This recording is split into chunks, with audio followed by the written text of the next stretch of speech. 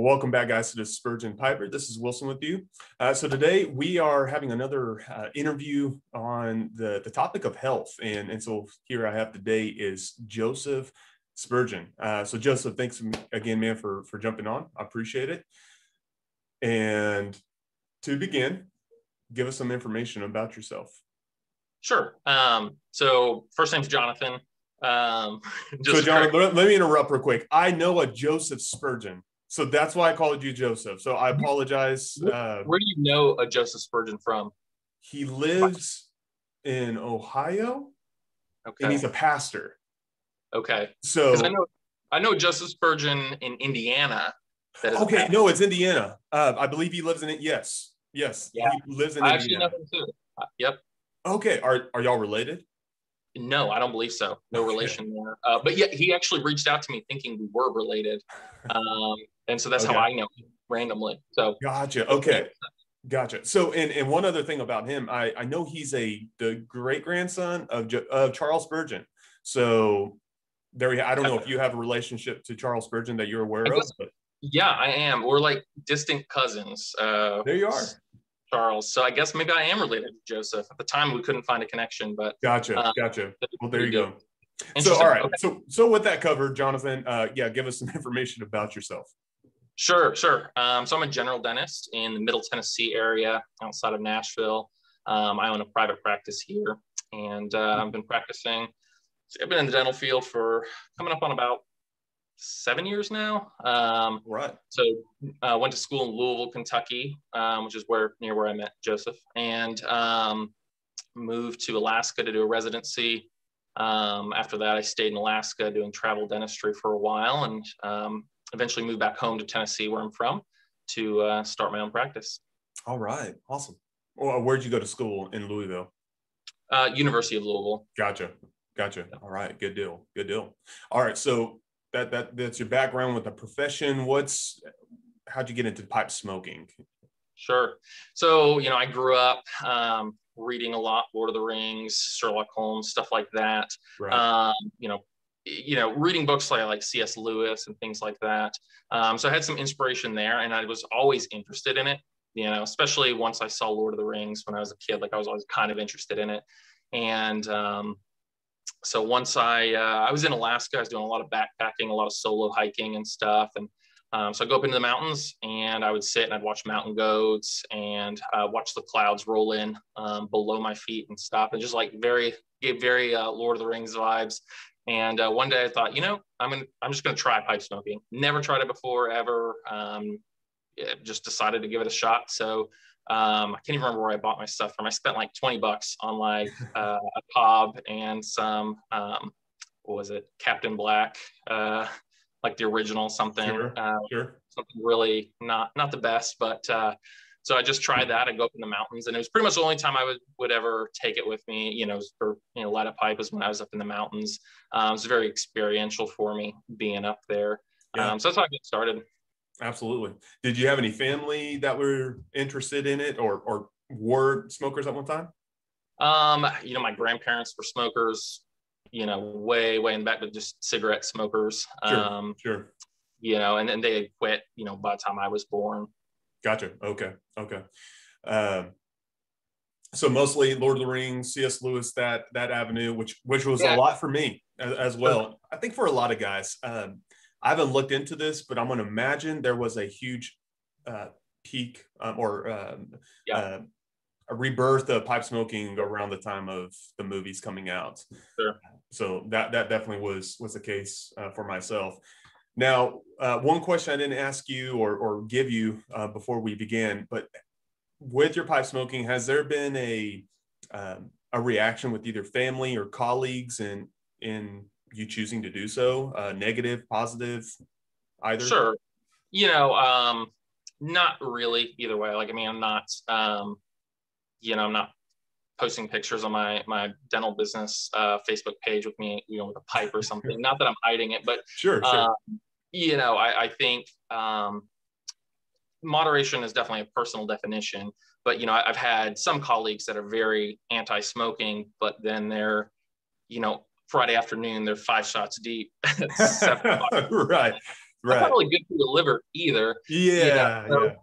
I mean, I think I've had a few colleagues that were, they're have a very negative view of it, and that's fine. That's their Sure. view. But I think it kind of, I don't let it bother me. Absolutely. Yeah. Yeah. There you go. And that's been the same for me. And as a pastor, no doubt there's probably those who look down upon it because smoking, whether it's a cigarette or it's a cigar or pipe. Sure. But overall, I don't hide it, and I don't broadcast it, on my personal Facebook Yeah. page like Same. you. It's not. I don't post a lot of pictures. I may like some things of like smokypipes.com. I Sure. may make a post. If you go into my house, I might have like a 10 in my home office out. I Sure. have a Lord of the Rings pipe out. And so there's that balance of I don't want to hide it, but Right. I'm not broadcasting it either, Sure. So yeah, very similar in that regard. Um, so of course we're wanting to talk about, or the main focus is oral health, and what we need to keep in mind when we do smoke a pipe and a cigar. So we may kind of lump them together, though I Sure. imagine there are a bit of distinction. What do we need to be aware of as pipe smokers when it comes to oral health, and Sure. concerns we should have? Yep. Top three things from a dental, oral health perspective. It's going to be oral cancer, okay, dry mouth, which can cause some problems, and then also periodontal disease. Okay, those are like kind of three things we want to look at. And one thing I want to say, a lot of studies, and so like when I was taking pathology classes in dental school, and just research that I've done, most of the science and studies, peer-reviewed journals, they're lumping all smoking together. So it's really hard to separate out, someone who's smoking, a lot of the studies of someone who's smoking, a pack or two of cigarettes a day. And so it's really hard to kind of separate those things out. So you kind of have to read between the lines a little bit. There are very Right. few studies tailored just to pipe smoking or cigar smoking. So a lot of my observations, it comes from both research and science, but also just personal observations of my own personal patients that I've seen. Sure. And that's been the complication with all of this is there hasn't been much distinction between cigarette smoking and the pipe cigar world. Sure. Though there, I think common sense most would say, well, yeah, there has to be some type of distinction, and not to downplay concerns we have, but Sure. boy, cigarette and a pipe there's a lot of difference going on there, Sure. with I think additives. the additives and even frequencies, things like that. Right. Volume. Just even obviously inhalation versus not. I mean, there's a lot of differences there. Sure. So what is it, and I don't know if you have the answer to this, and if not, that's fine. What is it about smoking? It's a really silly question in a way. What is it about smoking, pipe smoking specifically, that's problematic with oral health? Sure. So, there's a lot of free radicals and things when anything combusts. There's a lot of free radicals, and that can cause tissue damage, which can lead to cancer. So basically damages DNA of cells, and that can cause lesions to start forming, and usually squamous cells. So like the lining of the mouth, which is what the smoke comes into contact with. And so one of the things, really think about as far as reducing risk of oral cancer, a few things. One, get a yearly checkup, right? Get a dentist should always be doing an oral cancer screening. Even if they're not telling you that they're doing it, they're going to be scanning, looking for anything that might stand out. There are also some tests that can be done to look for precancerous cells. So things like, they're called like oral ID or Velscope, and those only have about a 50% efficacy. It's not a hard and fast. It's going to find it if it's there. But if you're smoking, you're concerned about it, it can really stack the deck in your favor. Only thing to be aware of is usually insurance won't cover it. So you may want to ask about it, and usually it comes with the price varies by region. Around here, probably about $40. Okay. That's something you would get once yearly. And it's just as an aid to where if like a lesion isn't visible to the eye yet, that can help pick it up. Again, it's not a fail safe or anything 100%, but it can help. Gotcha. Okay. Good to know. So some will hear this information and go, well, man, should I be greatly concerned with getting into this hobby, or is this something like where's the level of really concerned? Maybe you Sure. should just not do it. To Yeah. where should we be in that scope there? Sure. Yeah, and this is where it's a little bit hard because there's not a lot of studies with pipe smoking, right? So we know if you're smoking a certain amount, cigarette smoking, eventually there's a really great chance it's going to lead to lung cancer. In fact, my grandmother got lung cancer, okay, and she beat it, and that's when she stopped smoking. That was right when I was born, and it came back about 17 years later, and it's what killed her. And so there's definitely, I mean, we know cigarette smoking leads to lung cancer. I would say, my viewpoint, I went through this, right? Like kind of as a dentist, even kind of knowing, because I was already a dentist when I had started smoking a pipe. I really had to weigh that. Obviously, it's something that it really is a sliding scale for volume, right? And so you think 1 pipe a day, I can't tell you how harmful that is, but you would assume, 10 pipes a day is going to be more harmful than 1, right? Right, of course. I wouldn't even go so far as to say it's linear. It's hard to really say. There's really not good science on that. I tend to think of it just like alcohol is damaging to your liver, right? But how many people are okay with a drink? And so then there's obviously a vast difference between social drinking and an alcoholic and where that falls. And so I try to approach it with, moderation, which again, that's really is a personal definition. Right. I mean, I could give my personal definition, but again, that's not science-based. It's just what I personally feel comfortable with. Sure. If that's something you want me to share, I mean, yeah, I don't want please do. I don't want anybody to take that as like, you have to do this. For me, I limit myself to no more than 2 pipes a week.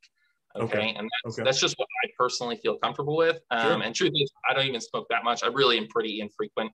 I only smoke outside. That's for the health of my marriage, not personal health. I guess maybe personal health, but so I really probably 1 pipe every other week. But that's just due to like schedule and things like that. I think it is hard for me to give a direct answer of like how concerned you should be, because there's not a ton of scientific data. I do think, when you look at the frequency and the volume, it's not like cigarette smoking, right? Cigarette smokers, a lot of times there are some infrequent cigarette smokers, but most cigarette smokers, it's pretty consistent throughout the day.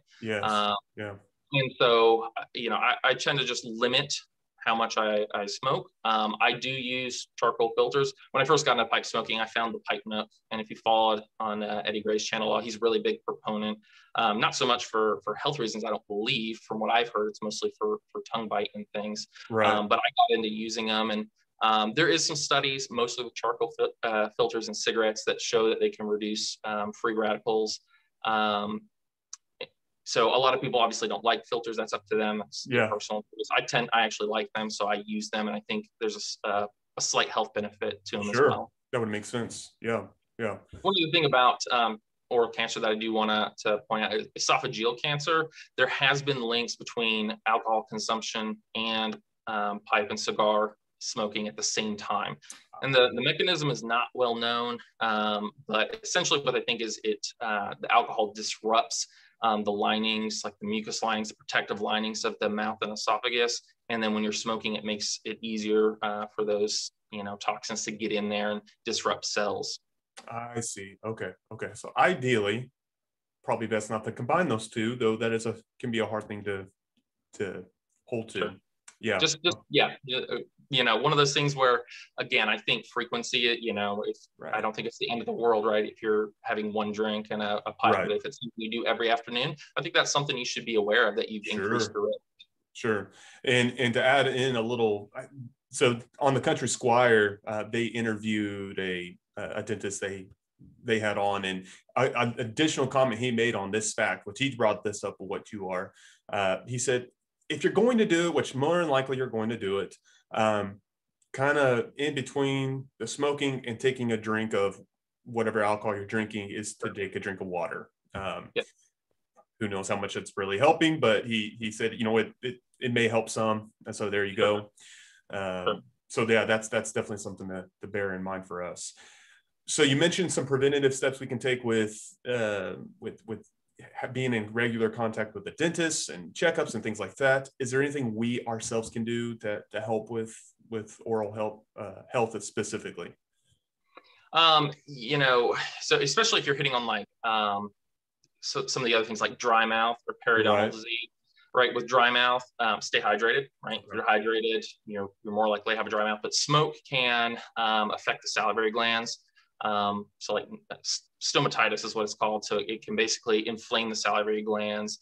So don't smoke hot, right? Which there's obviously benefits to not smoking hot anyway, right? Exactly. You going too fast anyway. And so a lot of heat over time, if you're smoking fast consistently, it can cause damage to some of the salivary glands, especially on the roof of the mouth. Which reduced salivary function can lead to things like cavities and stuff like that, and increase the risk of periodontal disease. I will say if you've already been diagnosed with periodontal disease, I would definitely consider reducing the amount that you're smoking. Like if it's something that's getting worse, if it's stable or you don't have it and you're in regular contact with your dentist, then, I would say keep doing what you're doing, right? Sure. But if you have periodontal disease and your dentist keeps saying like it's getting worse, I would definitely consider moderating how much I'm smoking. Because just contact with smoke, and there's a multitude of like mechanisms of why smoke affects the gums and bone health around the tooth. But to continue smoking at the same volume, if it's getting worse, you are at risk of tooth loss at that point. Gotcha. So at that point, what can you do at home? I mean, brush twice a day, really floss, and then go in for your regular checkups. Like that's your best thing. And sometimes your dentist may recommend more than just 2 dental cleanings a year. They may recommend 3 or even 4. And I would strongly consider, following that advice if it's given to you. Yeah, that makes sense. So with that said, now something a little bit more enjoyable for us to discuss is your preferences in pipe smoking. So blends, things like that. What blends are you keen on? Sure. I really like English blends, which, obviously like a lot of my pipe smoking would be done in the mountains around a campfire while camping. So I like those, any kind of earthy blend. So I really like English blends. I'm really enjoying the Peterson blends right now. Current favorite is early morning pipe, which maybe that makes me a bit plain, but I don't know, for whatever reason, that's just kind of my favorite right now. Yeah, absolutely. Yeah. Everyone loves, or a lot of people love early morning pipes. So no, I think that's a great choice. And as far as pipes go, do you have what's your collection look like? Do you have some favorites, things like that? Sure. So, because I don't smoke that frequently, I don't have like a big rotation, and I try to discipline myself to not buy more than I really need. So right now, my favorites, I've got them both. My 2 top favorites from Eddie Gray over at the Pipe Nook. It's Peterson Dublin filter pipes. The Peterson 6 smooth. That's probably like my favorite right now. Sure. Yeah. Awesome. I still have a few cobs that I'll take if I'm backpacking. So if anything happens to them, I don't have to worry about it too much. Those are great for outdoor outings. Yeah, absolutely. Well, Jonathan, thank you so much, man, for coming on. I know this is helpful. It's probably not something talked about, at least the circles I'm around or where I've seen. It's not spoken of on or addressed enough, but definitely something for us to keep in mind. So appreciate you enlightening us on it. Absolutely. Thanks, Wilson. Appreciate it. All right, guys. Well, until then, we'll catch you next week for more reviews and information coming out. So you guys take care, and we'll talk to you soon.